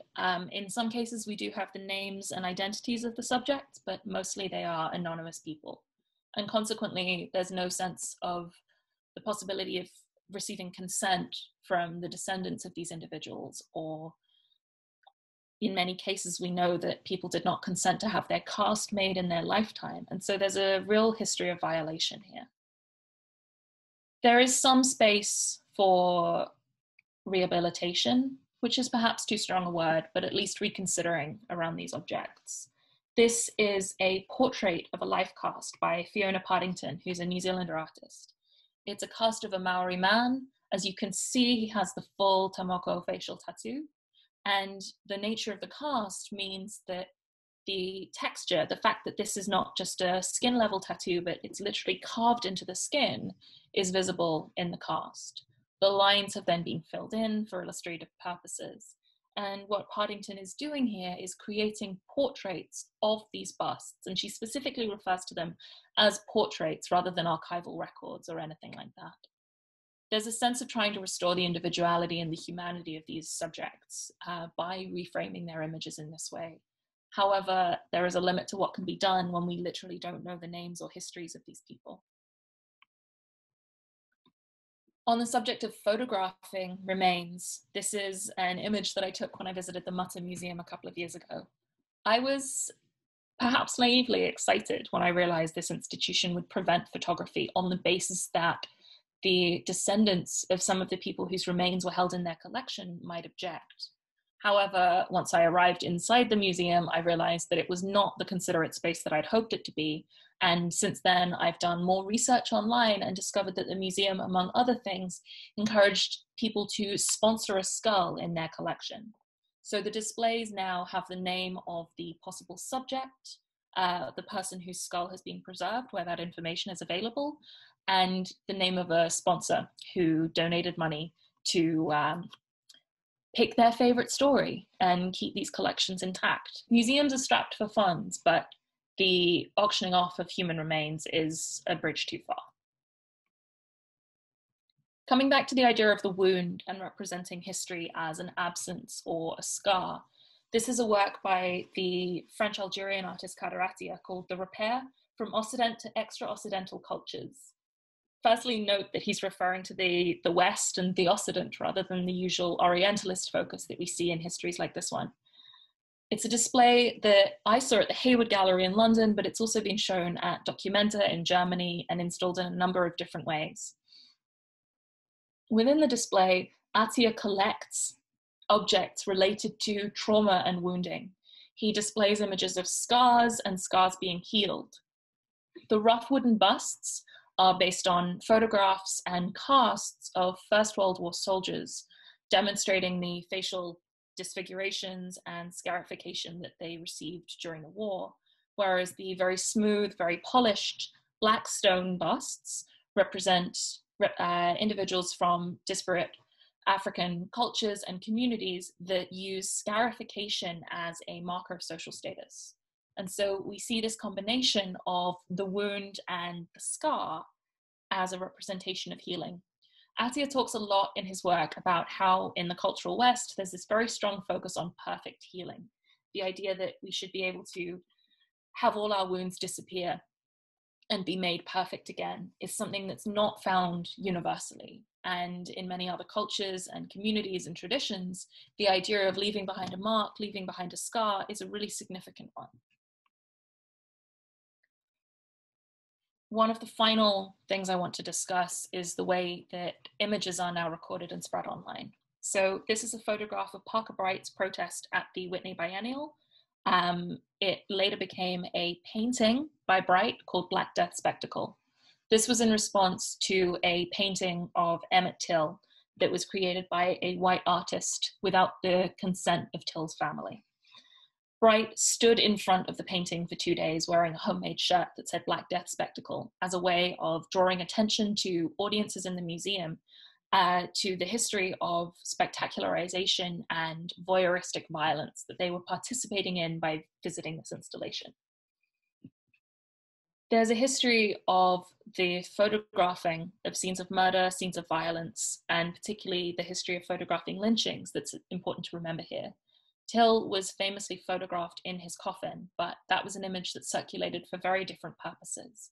It was a galvanizing moment that was appreciated by his mother for the civil rights movement more broadly in America, whereas the circulation of this painting actually served only to enhance the career of the artist. If you want more evidence that cancel culture doesn't really exist, you can look up the career of the artist that made this painting and realize that she's still doing great. We have to also put this in the context of historical images of violence that relate to the history of the slave trade and enslavement. The photographs of Renzi and Delia, among others, are held by the Harvard University Museum. They are daguerreotypes that show a group of enslaved people. They were posed, specifically modeled to be documents of these individuals, but they were taken without the consent and without the permission of these individuals, and Harvard still holds the copyright to these images.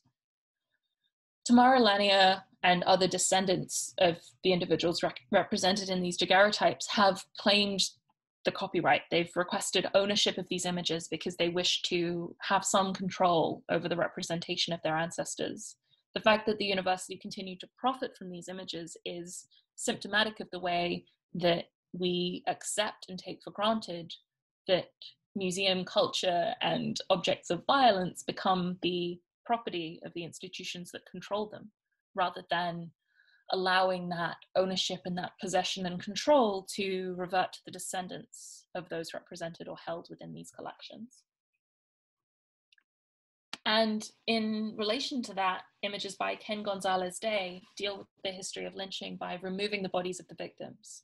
This is something that sits quite differently to what Atiyah is doing. Atiyah is focusing on the idea of the wound left behind, whereas for Ken Gonzalez-Day, it's more about showing the space around that act of violence, putting these objects within their context. When you see these images that show the crowd gathered at a lynching or gathered at a scene of murder, it's very easy to lose track of the fact that this was an act of violence. When you don't see the body, you could mistake this for being just a regular snapshot of a group of people. Others are more obviously haunting, when you see the hanging trees that were used in these acts of murder, and you have a sense of the crowd surrounding the spectacle in exactly the same way that Parker Bright protested against at the Whitney. So we can find ways of commemorating this history without showing images of violence, but on some level, we have to do what Susan Sontag suggests and let the atrocious images haunt us. We need to be able to see objects of violence and see histories of pain, whilst also understanding the way that those narratives and histories have been manipulated and abused over time. It's imperfect to suggest displaying objects of trauma, because in some cases that's really not appropriate at all. But for the most part, finding a way of balancing the individuals who created these pieces and the biographies of those represented with the experiences they suffered is something that I think is very worthwhile. I talk a lot about the idea of being discomforted or uncomfortable in my work. And as part of that, I want to be very clear that we have to hold space for recognizing the way that comfort has been manipulated. We really need to see that it's possible to be at home in a museum and feel welcomed there because historically you were the target audience, whilst also understanding that that's something that we can challenge and change. I'm able to do the work that I do because I have a particular educational and racial and cultural background. I go into art museums and I don't get challenged because to the security guards and staff, I look like any other nice white girl who's a tour guide. That's something I've decided to attempt to take advantage of in my work, but it's also something that requires me to consider my own relative comfort or discomfort. Sometimes a little discomfort is important because it pushes us to do something different and to question the ways that we've been raised and educated.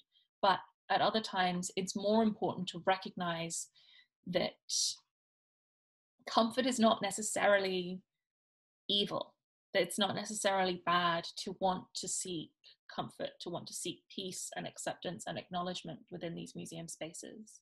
I can't speak for everyone, obviously, but there is nothing invalid about wanting to be able to go to a museum and not be assaulted by images of trauma and violence.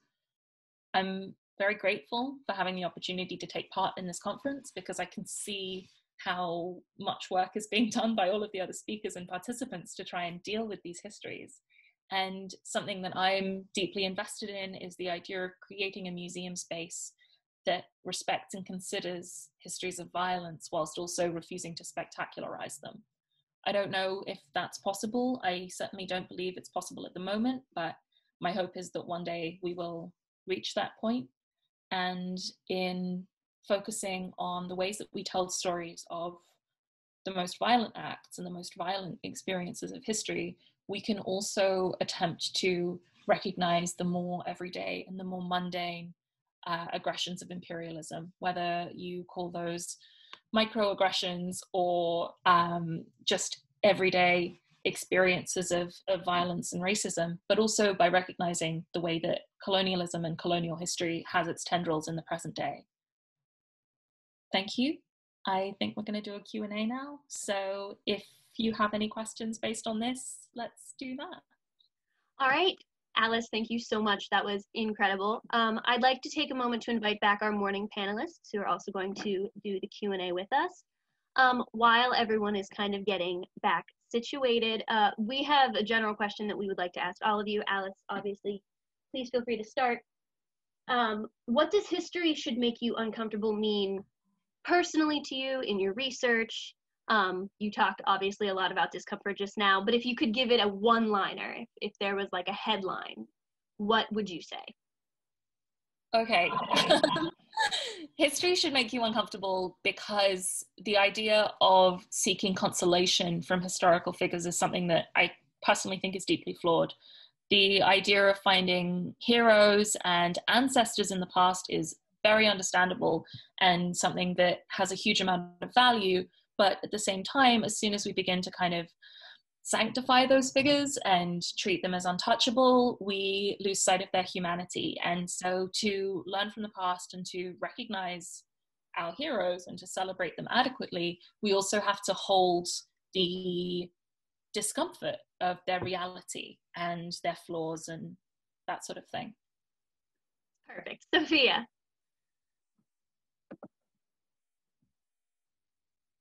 I felt a little conflicted about the title "History Should Make You Uncomfortable" because I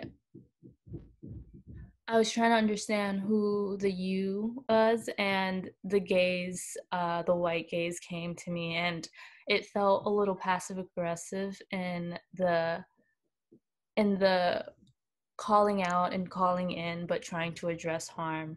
And so, but I did feel like this was a valuable conversation, and I wanted to hear the perspectives and the what material cultures would be brought in today. And so that's my perspective. It's a conflicting but necessary conversation. Alex? Sure.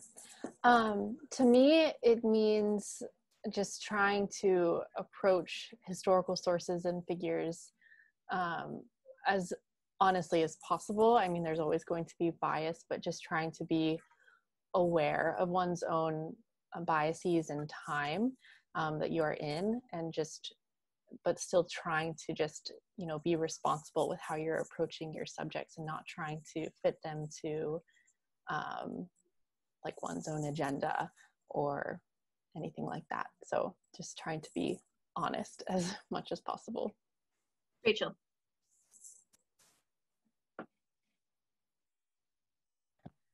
To me, it has to do, I think, with kind of interrogating things that we are normally provided or that are told to us that are true, and to really kind of dive into that and look farther, right? So I think now, you know, histories are being politicized maybe in a certain way, or certain histories. And so being able to examine those a little bit more critically, and knowing that even though you are being critical of certain things doesn't mean that you don't want to support them, but you just want to understand the nuances of everything farther.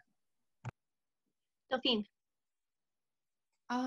For me, when I was looking at the reclining nude image, throughout my whole research, I felt very uncomfortable because I was looking at a relationship of a pubescent boy with a grown man. But if I didn't push that uncomfortability, then I wouldn't have been able to see that she's actually not a European. So that uncomfortability in that whole notion kind of removes her and rewrites the history of her Persian origins. So I think that's why it's very important to kind of push yourself in those uncomfortable subjects, because usually we need to change the history, as most of us has shown. Things have been written in a very Eurocentric way in most of these objects. Awesome. Going off of that a little bit, someone has asked, they loved all of your presentations, by the way, how do you see uncomfortable topics being presented in the future? How, and furthermore, a question that I often ask myself is what gives us the authority to kind of change those narratives? And how do we go forward doing that? So whoever would like to start, please go ahead. I'll go. I think the reason that we should take up on this authority is that for years, European scholars have taken up on the authority of examining these objects. I'm specifically talking about Islamic art, since that's my focus. They have taken on this assumption that there was a power dynamic between the Europe and the Middle East, or the Islamic dynasties. If we do not rework and take this authority from those scholars of the 19th century or the 20th century, then, as I said, the reclining nude is going to be known as a reclining nude as a European study. It's not going to be known for what it was or its intended purpose. So that's why we need to take the authority to basically rewrite these histories a little bit. Does anyone else want to add anything, please? All right, cool. Let's move on to the next question. This is a question specifically for Safiyah. In 2018, there was an exhibition titled A Measure of Humanity at the Columbus Museum of Art that essentially repositioned different data representations as works of art. I was wondering if you thought of Du Bois' data presentation in that way, and if so, how might that also contribute to understanding Du Bois as a proto-Afrofuturist? Yeah, that was a great question, and I looked up the exhibition in between the time. I totally consider Du Bois's data visualizations as works of art, especially as a designer myself, and spending many years teaching and creating what was called social design, which is socio-political based design making.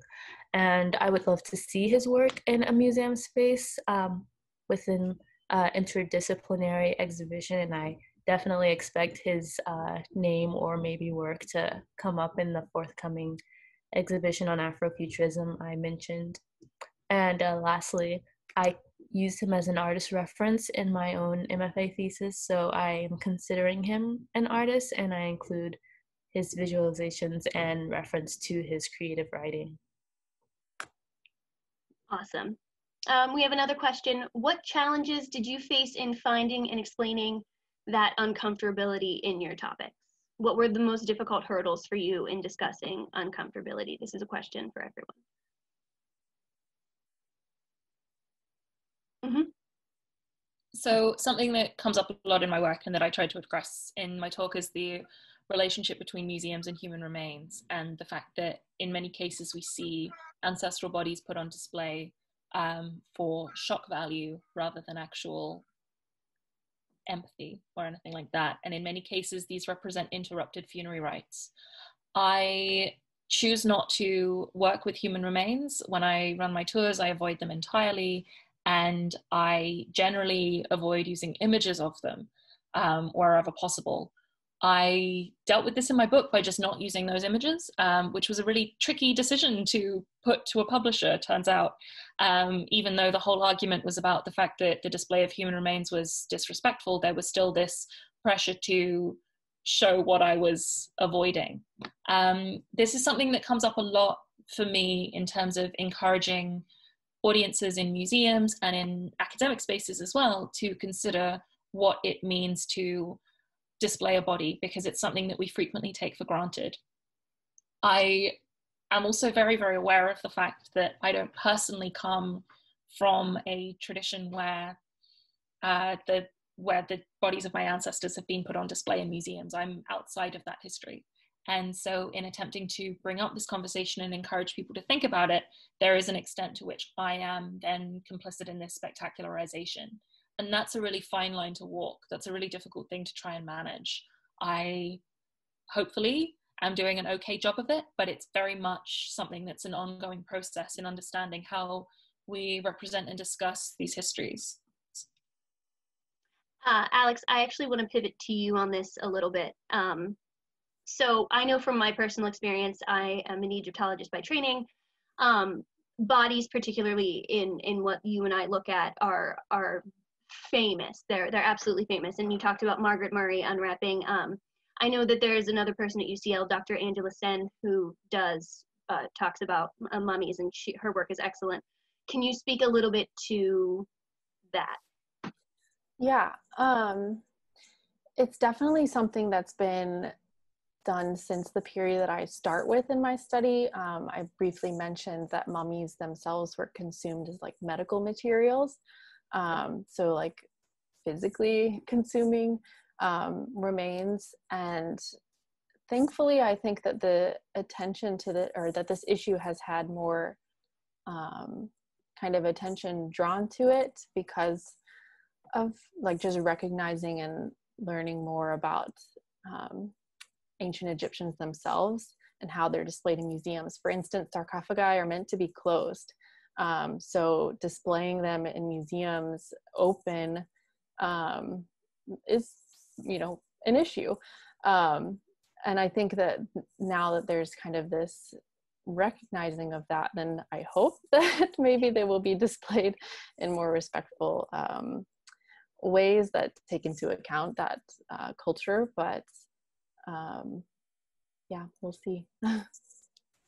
Rachel, I want to pivot to you with the next question. So it's about how our verbal skills interact with material culture and how we present material culture verbally when also talking about discomfort. And so I know that Untitled is a little bit tricky. I know that personally, when I encountered Untitled for the first time, I was very confused. And it also creates a sense of discomfort in the fact that the viewer is looking at it and they don't necessarily know what to do, because you don't take candy at a museum, right? That's crazy. So can you talk a little bit about how verbalizing that kind of discomfort with that kind of display works?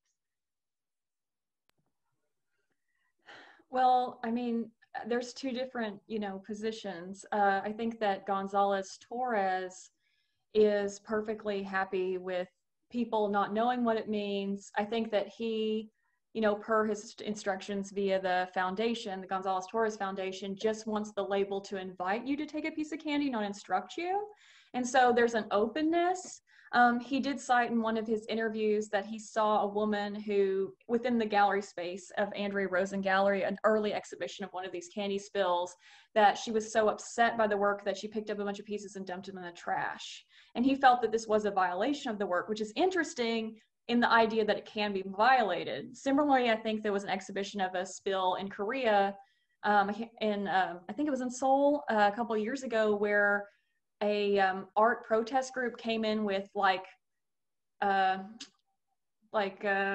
brooms and bags and swept up the whole thing in one sitting and took it with them. And so it's interesting that while it's supposed to be open and kind of democratic, that's a problematic term, but totally interactive in whatever capacity, there are misuses of the thing. But then on the flip side, now, several years later, it being put into queer abstraction shows is, I think, where I'm interested in what queer and abstraction mean. And so to tie back to some of your prior questions, like the discomfort here is that, yes, number one, I am for queer representation in museums 100%, but if both queer and abstract mean everything, then we don't have a consistent genre. So my position in interrogating some of these things as an artist myself is to say, if we are going to call queer abstraction a potential genre that demonstrates some sort of changes, then we need to be specific about what works go in them. And not all works that are made by queer artists or all works that are abstract should be queer abstraction. And so by this account, yes, I think that Gonzalez Torres's queering of the museum site, right, this queer time, queer space shift would qualify as enough. But looking at the body of queer abstract work, not all of those objects I feel should be queer abstraction, because some of them look like pure abstraction, which is hegemonic, masculine, minimalist, and carries all that baggage. So, you know, where's the queer in it?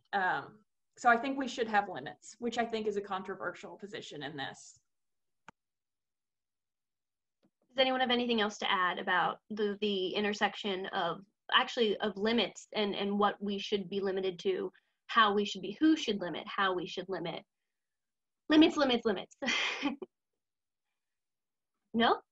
Okay, let's move on. There's actually, Alice, someone is asking, so I'm not sure that they understand how your tours work, because So just to clarify, Alice does not work for the British Museum, but if you want to talk a little bit about how your tours work in reference to that question, it's about your ethical dilemmas in working for a museum, but you don't. So if you want to just talk a little bit about. Yeah, so I have a strange position within museums because I am an independent guide who doesn't work for any of the institutions where I run my tours. I take advantage of the fact that we have free national museums in London, and I bring groups of people without prior permission or permits into the gallery space. This is something that it's possible to do because of the way that the museum industry runs in this country. It's also something that I'm able to do because of the particular privileges of my background and my education. I have worked as an official tour guide and a professional tour guide in places, and so I'm very good at slipping under the radar. And an important element of my work as a tour guide is this idea of sort of Trojan horsing difficult history into the museum. Against the will of the curators or keepers of these collections in some cases. I have a slightly difficult relationship with some of these institutions. However, I am able to keep doing the work that I'm doing, in part because of the press coverage that I've received and the fact that many of these museums and galleries didn't find out about my work until I was already getting quite a lot of media attention, and then it was a little too late for them to stop my tours without it backfiring. So my position within these institutions is a slightly fraught one. I don't work for the British Museum, and I choose the galleries where I guide based on the objects that I think will have the most resonance with my groups. This also means that I don't have any say over what's on display. And so I'm very much responding to the collection as it's put forward to a public audience. I don't have access to the backroom conversations about what goes into these labels and how they're created. And so my work is much more responsive than curatorial in that sense. Awesome. Delphine, we have a question for you. It's somebody's asking for a little bit of clarity. Why exactly has the primary narrative about reclining nudes reduced it to clearly arbitrary similarities to European counterparts? And is this mostly a product of ethnocentric art historical discipline? Yes, it's very embedded in the Eurocentric way of looking into Islamic art discipline. The main reason for its attribution as the reclining nude to the Cleopatra engraving was only the reclining position. This was put by the scholar Sheila Canby, and in that she explains that since they're both reclining, it could be the same. And since the figure, since nude themes were rare in Iranian paintings, it has to be inspired from a European engraving, because Iran didn't have nude themes, which is completely wrong if you know the story of Shirin and Khusru, which is one of the most highly circulated texts in Iran. There's a scene actually where the Shirin, the main heroine of the story, appears naked next to a stream while she's resting. So it's actually very similar to the reclining nude image. And as I first started working on this, I was arguing for her. I was arguing that she was actually Shirin, but the more I looked into the absence of body hair, it was very clear that she kind of follows this pubescent form of a beloved from Persian literary text. So to keep it short, it's definitely based on that Eurocentric art historical discipline. Excellent. So this is going to be our final question before we take our lunch break. And it's about Orientalism. So Edward Said, brilliant book. I know it's a cornerstone of my education, and I'm sure it's a cornerstone of a lot of people's education, talking about the Orientalizing of different cultures. So the question is, someone was wondering if you had thought about the connections between the Orientalist assumptions of the contemporary Orient is primitive, and how that idea is actually pushed through in educational settings and through our educations as archaeologists or art historians or historians. Anybody? Actually, I'm gonna go to Alice first and then to Alexandra for that.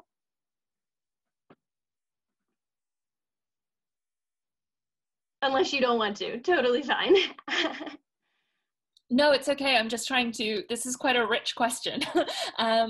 To me, I think it's important to understand this within the context of Orientalism as a moving definition.